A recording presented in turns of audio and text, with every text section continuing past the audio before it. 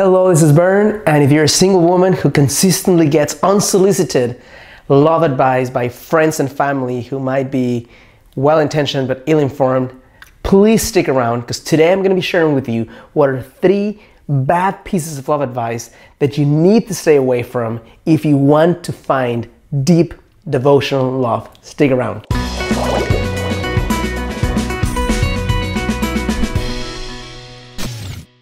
Hello, this is Bern. Welcome to your great LifeTV.com. Today's another edition of Get the Love You Crave, and I'm excited to be sharing with you what are 3 shitty pieces of love advice that you should never listen to if you want to find deep devotional love.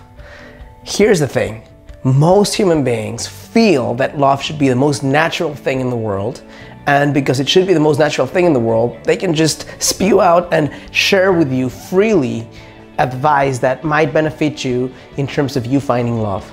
And if somebody finds, for example, found love, they feel, well, I should be able to just share with you how I did it. But it's different for each person. So if you've been listening to well-intentioned friends and family who might be really ruining your chances to get what you want by sharing with you bad love advice, well, I'm here to share with you at least what are 3 very common but bad pieces of love advice that you need to really run away from if you want to find this. Number 1 is just give it time, sweetie. It will happen on its own.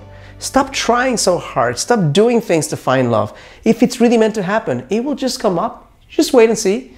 That's the biggest crock of shit I've heard people spew out in terms of finding love. Because here's the thing. Imagine that you said, I want to be a doctor, or I want to start my own business, or I want to become a millionaire, or I want to discover a cure for cancer. And somebody comes to you and says, well, stop working so freaking hard. Just give it time. It will happen on its own. You would say this person's mentally insane.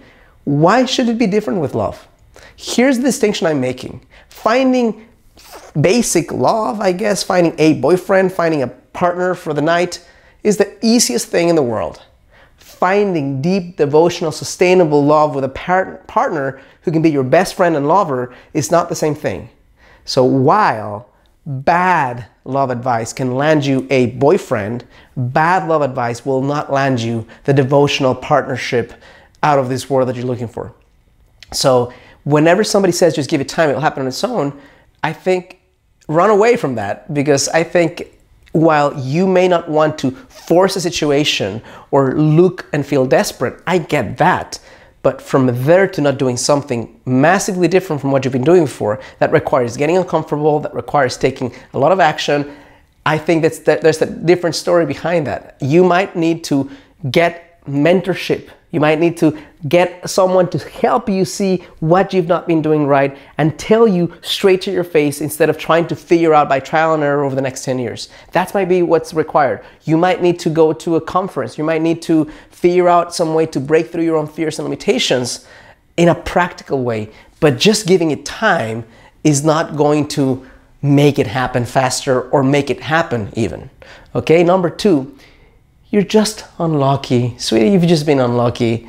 It's not that you've been doing things that push love away, or you've been choosing a-holes instead of awesome guys for some obscure reason because it makes you feel at home in some way. It's that you've been unlucky. Whenever you place your woes and love misfortunes on luck, you're basically screwing yourself over because you're not giving yourself the chance to say, well, while luck and grace are part of this planet, I guess, there's other factors that supersede them through time.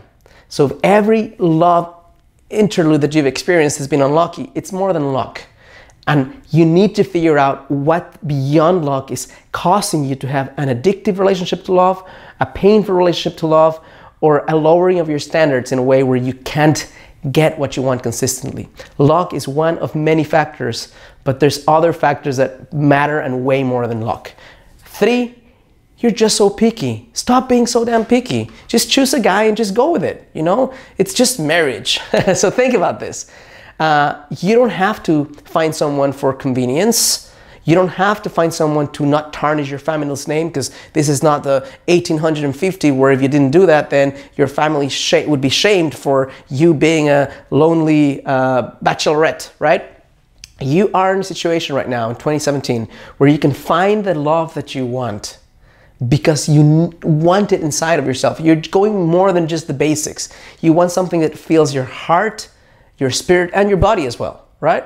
So if that's what you're looking for, you should be picky. You should be choosy. You should have a high freaking standard as to what you want to experience. But that's one part of the story is be picky in a way that is not, you're not saying no to the guy because he wears the wrong brand of shoes. You're saying no to the guy because maybe he smells and you don't find any chemical attraction with him. That's a strong enough reason not to be with someone. You don't feel it for the guy. You don't feel any chemistry with him. That's a strong reason. He wears the wrong haircut, probably not, right? So part of it is having high standards. The other part, my dear, is how do you show up?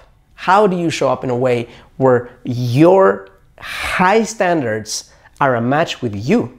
The way you show up, the way you shine, the way you express your feminine goddess radiance and vibrancy and aliveness, and so that what you want and who you are resonating highly. Now, if you find this is helpful, useful, and insightful, I'm gonna ask you to do 3 things. Number 1, click like on this video. Number 2, subscribe to my channel. Number 3, on the description of this video, you're gonna see a website that allows you to sign up for a webinar I'm hosting that shares with you a blueprint to find your soulmate in record time. Now, beyond that, you will also find, as an additional link below, and as an additional link right here on your screen, a link where you can sign up and apply for a conversation with me where we can figure out if you're tired of not finding the love you want, if the law of attraction and the books and the videos are not doing it for you, and you want real, sustainable, practical, actionable help to get what you want in a much shorter amount of time, and you would like to explore if my help can do it, then let's connect, sign up for a call, and if we're a match, we'll basically have that conversation. If we're not, we'll let you know why. And if we do, we'll again figure out if we can help you get exactly what you're looking for with a lot less pain and a lot less time.